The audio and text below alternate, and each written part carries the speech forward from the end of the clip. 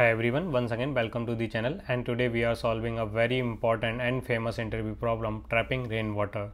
So basically in this problem we are given an non-negative integer representing an elevation map where the width of each var is 1. Compute how much water it can trap after raining. So this like kind of you can understand 1 meter width heights buildings are standing, and we need to see how much water will be trapped if rain is happen. So like you can see in this leftmost building and very rightmost building, there will be no water will be trapped, as because all the water will be flowed left or right. Now in this gap there is no building, our building of height is 0, so the water will be trapped of 1 unit, so 1 into 1. Similarly over here 1, over here is 2, here 1, so 1 plus 1 plus 2 plus 1 plus 1, which is 6. So 6 is the answer. So how to solve this problem? So one of the very simple and straightforward solution you can think of, like we will iterate through one by one, building by building, and we will find out the maximum height of the building, the leftmost to it including itself, and the similarly right side of it. So let's say if I am on this building, I will go to left max is which is 1 and the right max is 3. So we have left max, right max, so we will take minimum of these two, which is or basically leftmost including this is 2. So the 2 is the minimum, 2 of 3. So 2 minus 2, the current height of this building, so which is 0. So there is 0 water will be trapped on this building. As you clearly see, there is no water. So this approach you can implement, but if you code it, you can see that solution will be goes to the O of n cube. And if we see the constraint, the length like n can be 10 power 4 and n cube solution will be very time consuming, so that will definitely get time out. Can we further optimize a bit? So as you can see, let's say start from here. So if we start from here and initialize our left max by 0 first, so let's say left max lm and initialize from 0, then from starting building 0. So at this point we know what is the left max before it, then we will update the left max including it, so that will be 1.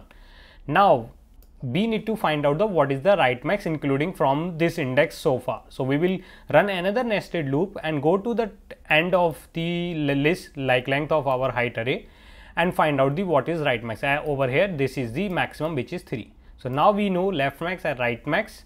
Then we will take min over and minus the height, so that will be 1 minus 1, which is 0. Similarly for this, now we know the left max till the previous building, so we will update the left max, that is 1 again, and the right max again 3. So 1 minus 1 of minimum of 1 of 3 is 1. So we 1 minus, and the current height of the building is 0. So this will give us the water trap over on this building is 1. So like that you can implement the code using like iterate through all the buildings and then another nested for loop or while loop to find out the right max. As the left max we are keep updating in every iteration. So you can try this code, which is not that hard and very straightforward. You can pause the video. So here is the code for that approach. So you just need to, this is like case we can have 0 height, so we need to return over 0. Then we initialize the water variable, that is a trapping total water, and initialize the left max. Either you can initialize from 0 or the very first building. Then starting from, like as I showed you, like in the first building there will be no water, but if you want to code, then you can start from 0, that is nothing different, or you can go till the n as well. And similarly we are updating every time the left max building and then finding the right max from current building index to the end of the array. Once we got the right max, we are taking the minimum over these two left and right max building, then subtracting the current height, and that will give us the trapping water. So we will update our total trapping water. After doing this, we will get the total water. So this is the solution. Now what is the time complexity of this solution? So the time complexity of this solution is clearly O of n square, as we are running two nested for loop. So both of this will run definitely O of n, and every time this will go n minus 1, n minus 2 and so on. So this will be O of n square. And the space complexity, as you can see, we are just using a few variables, so that will be O1. Can we improve the time complexity of this solution? Why, like either using more extra space or something? So yeah, we can try. Like as you know, here we are keep getting left max, and every time we are processing the right max, finding the right max. So instead of that, what we can do, we will pre-process it and find out the what is the right max building for this building. So first we will create left max and right max array. though left max array we can do in the processing, but for the simplicity we will clear a array, create a left max array as well as right max array. For left max array we will initialize from this current building, like first building which is 1, then the max of left for this building, second building which is 1, then the third building is 2, then 2, like that we will get 2 and 2. Now we will get 3, 3, 3, 3, like this. Similarly, for the right max we will start from right to left. So rightmost building, the top very right from the right max is 1, then second building is 2, then third building again 2 and 2, then 3, and all other from here is 3. So this is what we know, what is the left max height and the rightmost height. Now we know both these things. So what we need to do in the third loop, we will just iterate through all the buildings again and take the minimum of this left max or right max at the current index I. Once we get minimum, and we will subtract the current building height, then you will get the water trap on that building. So you can sum over all the buildings and you will get the answer. So now you can again pause the video and implement this little optimal solution than the previous one. So the code of this solution is also over here.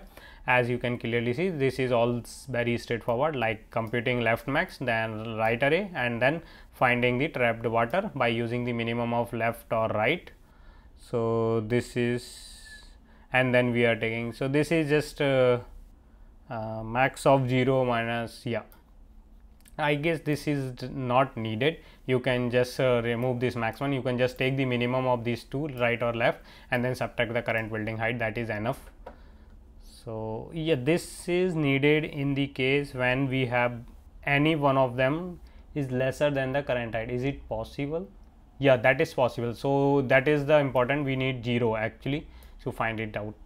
So that is, now what is the time and space complexity of this solution? So as you can see, we are running 3 times for loop, but all 3 are sequential, no one is in the nested. So that is overall time complexity of this solution is O of n, where n is the height of our height array, and the space complexity is also O of n, as we are creating 2 arrays left and right. That is the temporary space which is consuming of.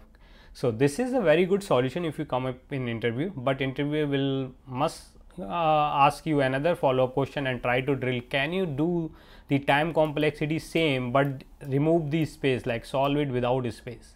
So that is a very important solution and very important idea. You have to know how, as in the first solution, if you see over here, we are every time updating our left max. We know the left max, but we don't know the right max. So what we can do, instead of computing every time right max, we will beforehand find out which is the tallest or the peak building in our all the buildings.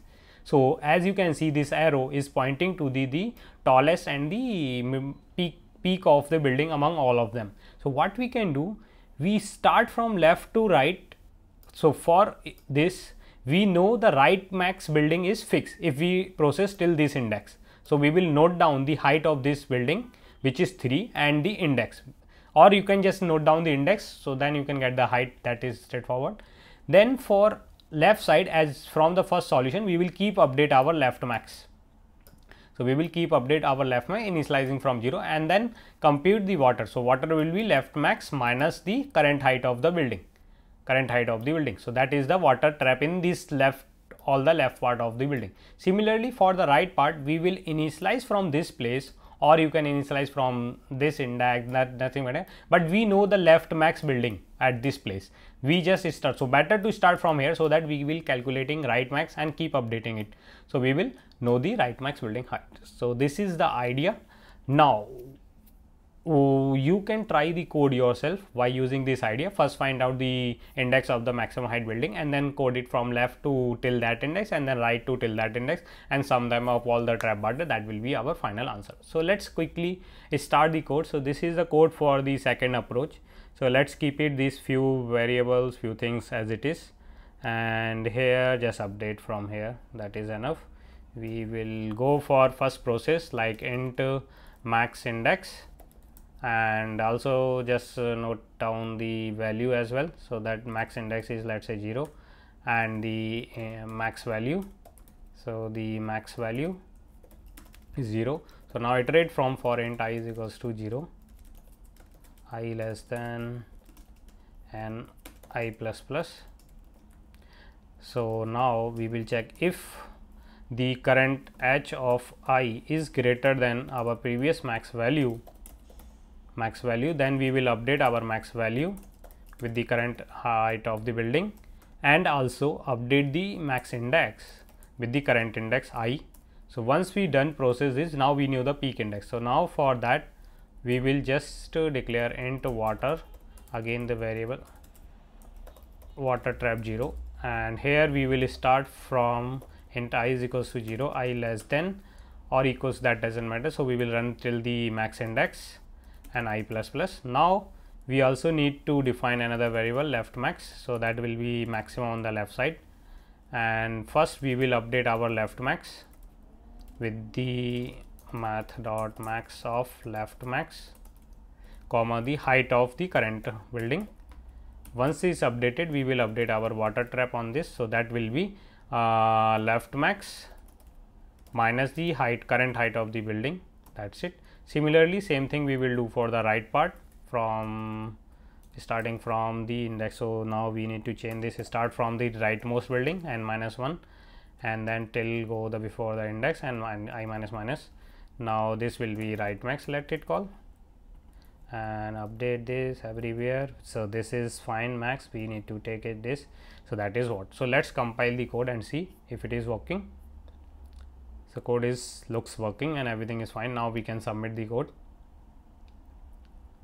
So it got accepted. Now let's see what is the time and space complexity. So for time complexity, we are running one for loop, again another for loop, another for loop. So all for loop are sequential. So overall time complexity is O of n. And now see what is the space complexity, as we are using just constant, nothing is spatial space. So the space complexity of this solution is O of 1. So let me write it down over here. TC is O of n. So if you like the solution, hit the subscribe button. So that's it, O of 1. And there is another very important problem like trapping the water between container in the containers. So you can solve that problem as well. Thanks for watching.